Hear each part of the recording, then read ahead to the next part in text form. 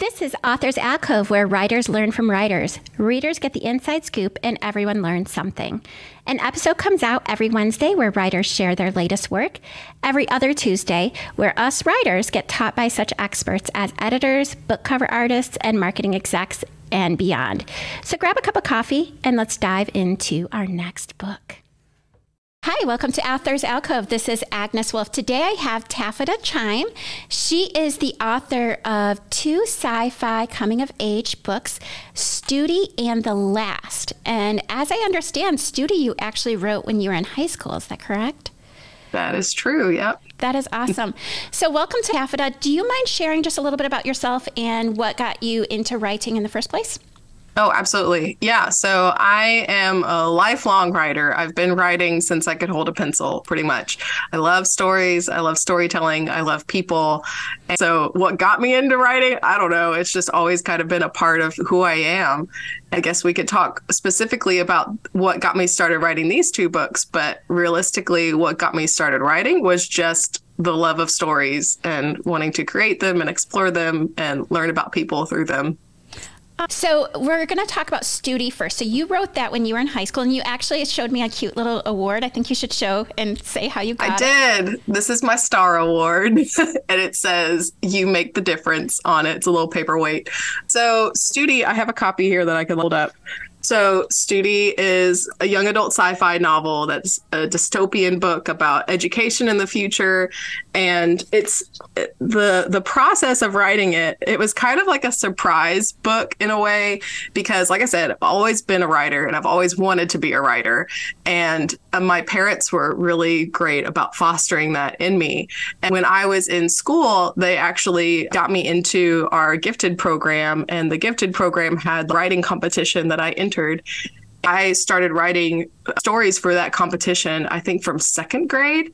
And each year, the stories that we had to write had to be futuristic, research-based stories that were set on certain themes and certain topics. And we had to include certain research and show that we had done that research. So Studi was actually originally a short story that I wrote for this competition when I was in seventh grade. And the theme was about education and artificial intelligence. I wanted to write a story about what would it be like if I didn't have to go to school anymore. And that was kind of the genesis of the idea. And in reality, Studi has always been one of my favorite stories I've ever written. And it did not receive any sort of reward or anything in that competition. And not to brag, but like almost every other story that I wrote at least placed in the state. But Studi just didn't. And I was like, does no one else love this story as much as I did? So I knew that I wanted to expand it into a novel. So when I was in high school, my teachers kind of wanted to help me see what it was like to be a professional writer.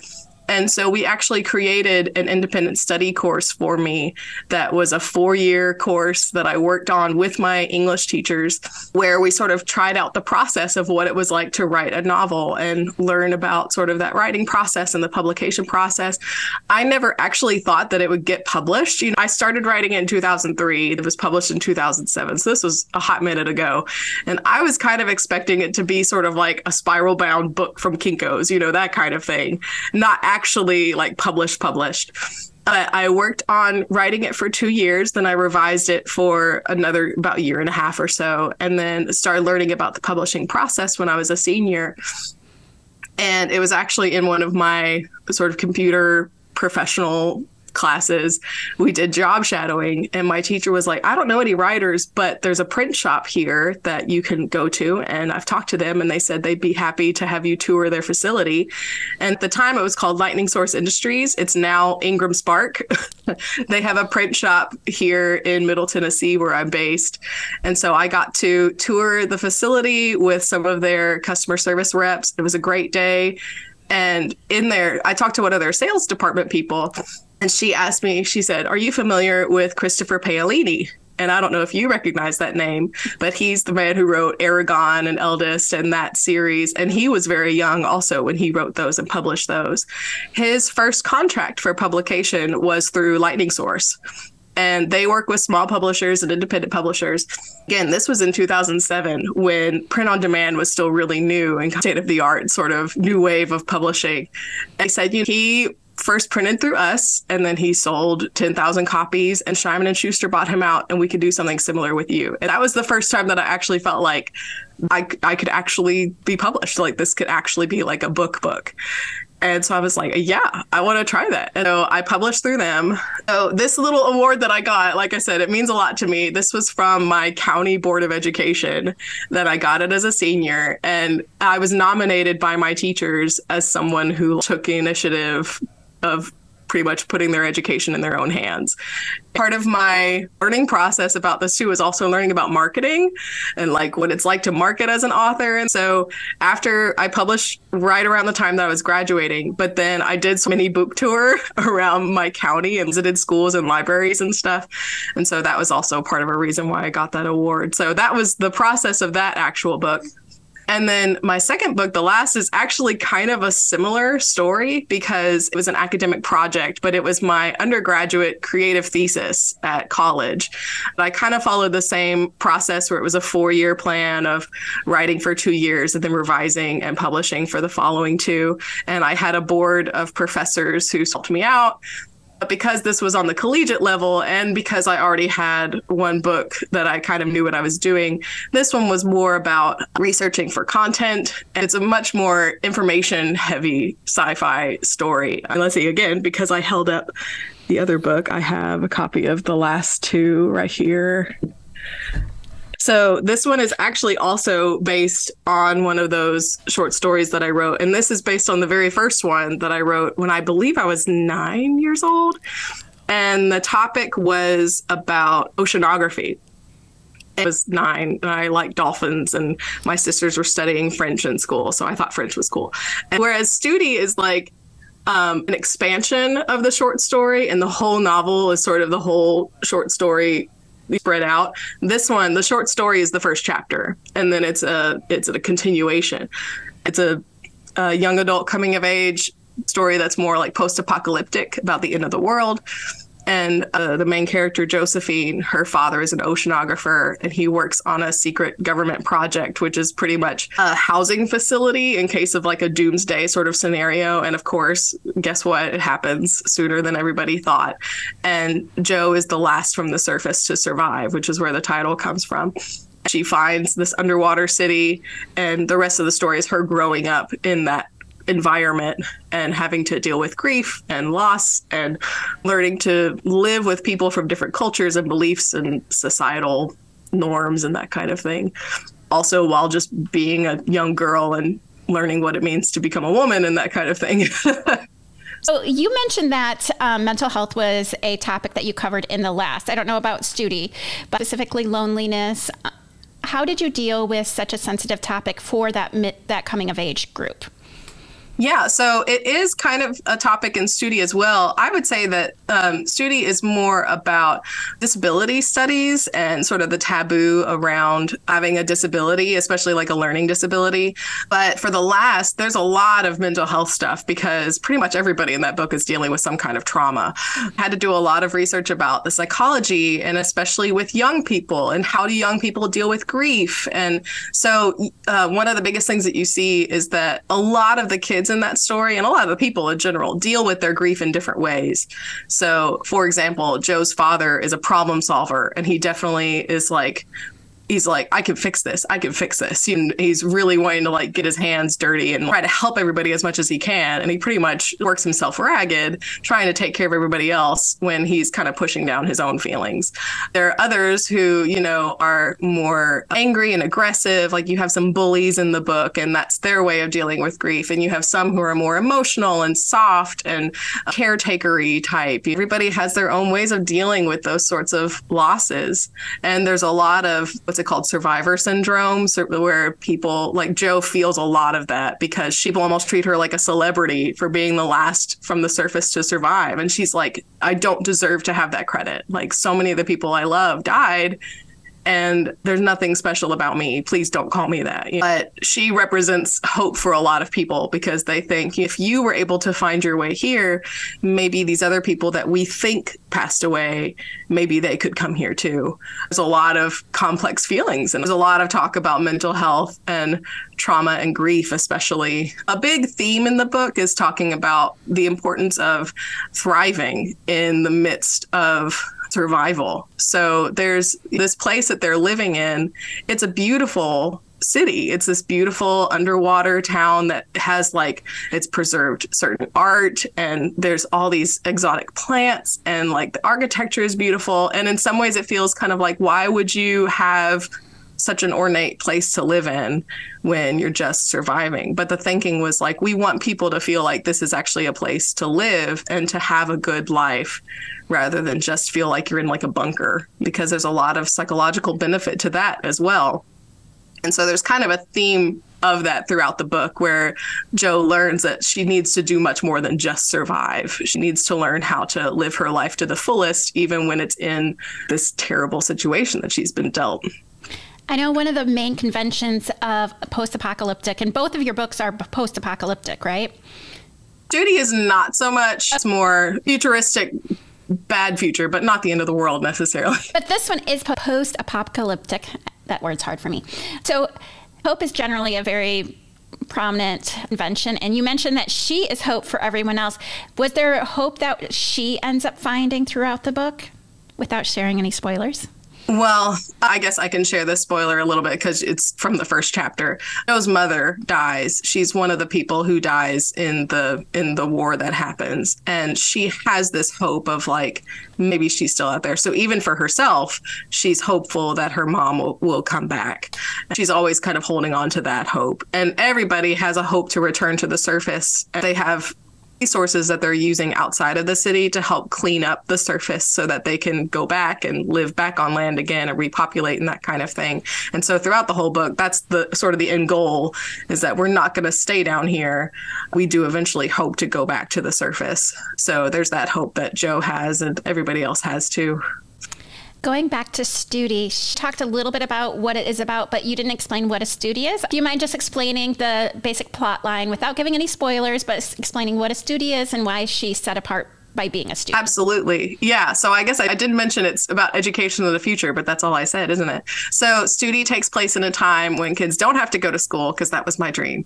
They learn through a machine that downloads information directly into their minds overnight, thanks to a machine that's called a tutor. When people are pregnant with their children, they take a certain technological medical pill that creates synthetic synapses in their brains to interact with this machine. And so it's kind of like the interface to be able to interact with the tutor. So as the child develops and grows, those synapses grow too. And then the tutor can just download information directly into their mind. So they don't have to go to school. They just learn overnight, and then they have to take a test to ensure that all the information is getting received.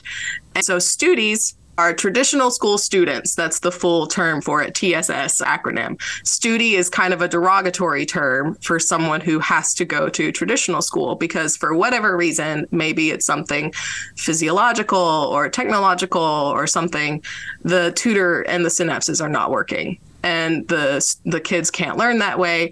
And in this society, it's just seen as like the end of their childhood, because normally, in this world, kids just get to play and hang out and focus on their social skills and just have fun all day. And then if you have a traditional school student, they have to actually go to school and think and read and write, and they have to sit in a desk for hours a day and listen to rules. And it's 5 days a week, and it's every week, and it's for like 12 years. And then there's homework, and it's awful, it's terrible.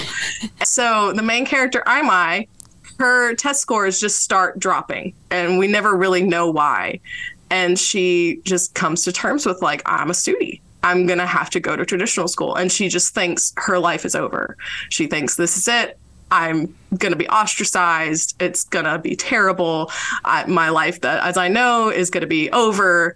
And her family also kind of deals with some of that I guess grief is a word for it, but just thinking about like something is wrong with my child. But then she goes to traditional school. I said I wrote this story when I was in 7th grade. She's about a 7th grade girl, and she enters into that school and she learns to read, she learns to write, and she learns about imagination and creativity.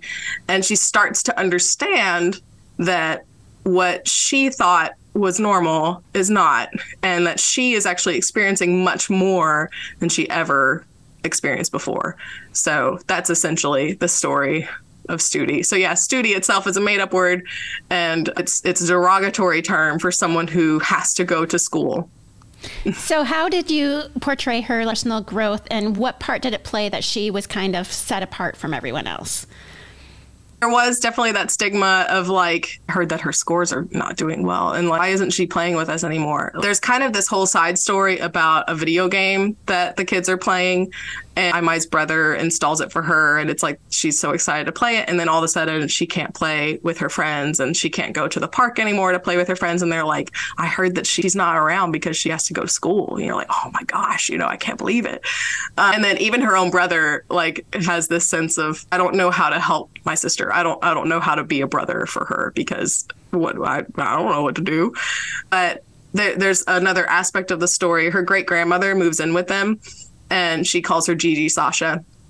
And I kind of imagine, like, this is sort of my headcanon, I kind of imagine that Gigi Sasha is sort of from our generation, or maybe a generation or two after us. She's one of the last ones to have books, and she knows how to read and that kind of thing. So she went to school. And when she moves in, at first, Imai is kind of like, oh, we're going to have an old person living with us, and you don't want to have to take care of her. But then, like, she sees she's like, you have books. Like, these are like really cool antiques. She pulls out her old cell phone, and Imai thinks that that's really cool retro technology. And so when Imai goes to school, her great grandmother is there to kind of help support her and be like, you know what, it's not that bad. I can help you read, and I can help you with your homework. And so even though she feels ostracized by her friends and sort of left out by them, she finds support in other places that she wasn't expecting. So what were some of the challenges that you encountered when you were writing, specifically for the coming of age group?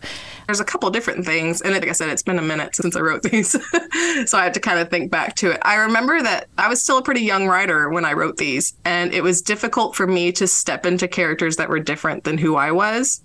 And so, for example, Imai's relationship with her dad is kind of a strained relationship. And I had men read some of the parts with Imai's father to make sure that I was portraying him well. And even now, like, as you go back and read stuff that you wrote when you were younger, there's a lot of cringeworthy things. There are some, like, Imai's Japanese American, and there's incorporations of Japanese culture in her life. And now that I look back at some of that, I'm like, I could have handled that better. Or the same thing is true in the last, where Joe is French. And I really wanted to incorporate multiculturalism in that book, because I feel like in a post-apocalyptic world, we're going to have to blend and overcome a lot of the differences that we have culturally. Everybody in that book is from a different place, and they all speak different languages. They have different beliefs. And there are some times where I feel like I portrayed it in sort of a stereotypical light. I really hope that people see that I meant that very genuinely and kindly. I look at it now and again, I could have done that better. Like, some people might look at that and be like, what was she doing? I feel like as far as the composition goes, those are some of the struggles. In the coming of age story, like, both Studi and The Last have aspects of faith that I wanted to include, because especially for The Last, that's a big part of becoming an adult, is coming to terms with how do you feel like you fit in the universe. And that is something that is a little hard to write and, again, encapsulate in a genuine way without feeling like I'm being pushy or something like that. I didn't want people to be like, oh, what is this? She's like proselytizing in her book. And I'm like, no, this is Joe's journey, and this is what she comes to.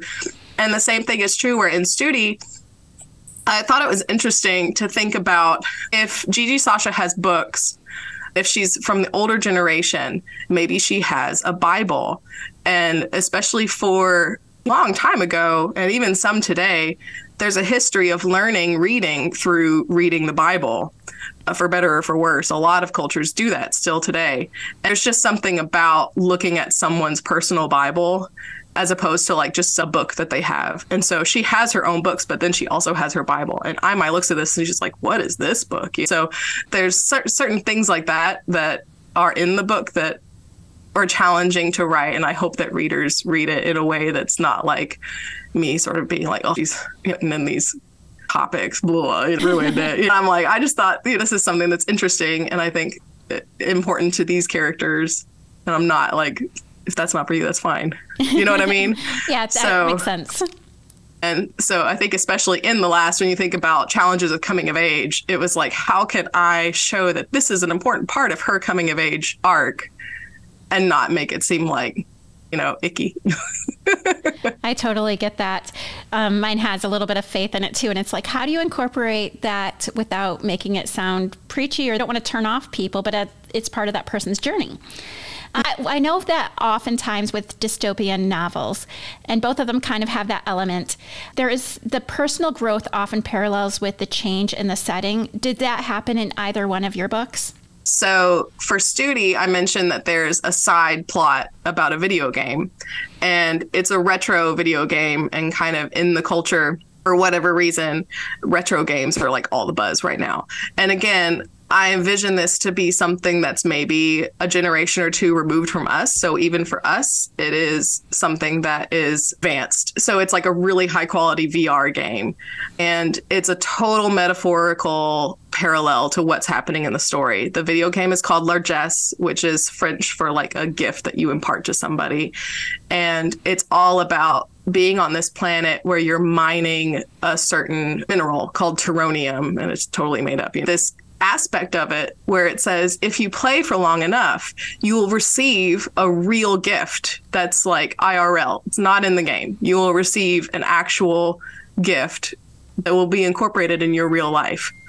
And so everybody's playing this game and they're trying to get the gift and no one's getting it. And then there's like people say that they have it. And especially Ibai's brother is like, I really want to play this game and like get the gift. I want to know what the gift is. And he's like on borderline, like addicted to this video game. And Imai plays it throughout the game or throughout the story. And it's when she goes to a traditional school that she understands what the gift is. In the last chapter or two, the biggest thing that changes is that you actually start to have dreams about this video game. And people that use the tutor machine, they don't dream because their brains are being activated at night and downloading this information. And so Imai starts to have nightmares for the first time. She starts to have dreams for the first time, but then she starts to have these dreams actually about the video game. And that's the gift that gets imparted to players. And she's like, that's super cool. They'll never understand that. Like my brother will keep playing this game and will never, ever get the gift because he's always using his tutor. So there's sort of that setting gets changed. It's like the virtual setting gets changed. There's also a parallel with the game where like the more that you mine and that you come in contact with this mineral, the more that your character actually changes and like has physical changes and stuff. So again, it's like it's all metaphor for like education and learning, and you're mining information. And then the more that you learn, the more that you change and you grow and that kind of thing. So there's that. And then in the last, it's a little less more obvious, not quite as deep, but obviously like the setting itself does change and they do resurface at the very end, and they are no longer in this city and they are faced with a new world and a new life that they have to begin. So I do have one other question. Are you currently working on anything?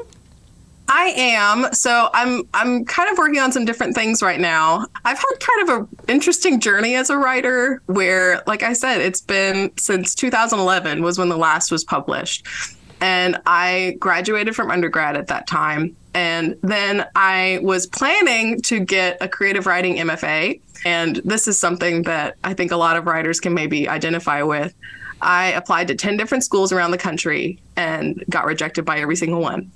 And I started thinking, what if my writing isn't good? I later found out what I did. I applied to the wrong schools. I applied to like all Cadillac schools, and that was really shooting for the stars, I guess. But I really went into a period of depression, and I was like, I don't know if I'm cut out to be a writer. Maybe I'm just a big fish in a small pond kind of feeling. And I ended up taking a trip abroad to study in China. And I went to China, I learned Mandarin for a year, and then I met my now husband. And then we got married a year or two later. I started a master's degree. I got a job in foreign language education. I've been in education now for about 5 or 6 years. And I had 2 daughters. One of them is right here. And throughout this period, I wasn't writing hardly at all. I was doing mostly nonfiction stuff. And so then this past year, we had been hosting international students, and that was kind of what my job has been since I had my daughters. But since we had the second one, we decided maybe it's time to close that door because now we don't have any extra bedrooms. And I thought, okay, well, maybe now is a good chance to get back to writing.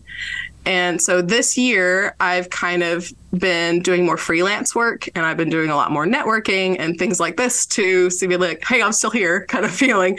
So I've been doing a lot more nonfiction stuff like articles and things like that. But I'm currently in the process of putting together a book of poetry. And I am also working on a bigger project. It's like a creative nonfiction biography fictional thing. It's about my grandmother's cousin who passed away suddenly when she was only 17 years old. And this was in 1954. I randomly inherited some of her things from when she passed away. And it became clear to me that this was a really interesting person that the world needed to know about. I found in some of her stuff that she wanted to be a writer. And she has a short story that she started called A Bewildered Heart. And when I saw that, I started bawling. And I was like, well, that's it. You're coming home with me. And I decided that I'm going to complete her story and publish it for her. And in the midst of looking through her things and learning about her, I realized the world needs to know about this girl, too. Her name was Cindy Harriman, and she was just really interesting and quirky and whimsical. And so I'm thinking of, I'm going to finish her fiction story that she wrote, but then also kind of weave it into a biography about her. And I'm expecting that to be kind of a bigger project. I'm not at all plugging this, but if any of your listeners think that that's interesting, I am keeping up with the research that I'm doing with her on Instagram on an account called Bewildered Heart 54. So if anybody is about that, there's that. That sounds very interesting, especially because you have that familial connection, and there's a lot you can do with that story. I'm very curious about that. You'll have to recontact me when you get that one out. Yeah. The more that I look at it, I'm like, well, this is interesting. He was from Japton, Arkansas in the Ozarks, and part of a love triangle. One guy that she liked was in the Korean War, and she died of a congenital heart defect, and she went into surgery for it and died on the operating table.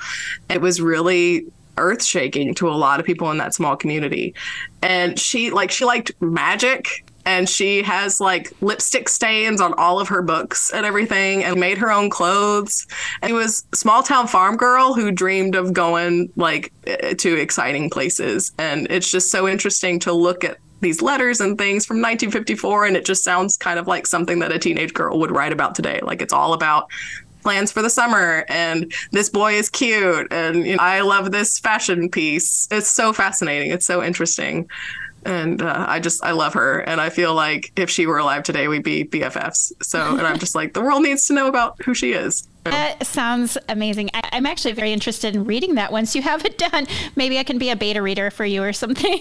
Hey, that's awesome. Well, yeah, I've already decided it's going to be called A Bewildered Heart because that's what she had her story called. And I think that that's perfect with her heart condition and everything. So it's going to be a Bewildered Heart coming, nice. 2027-ish, 8.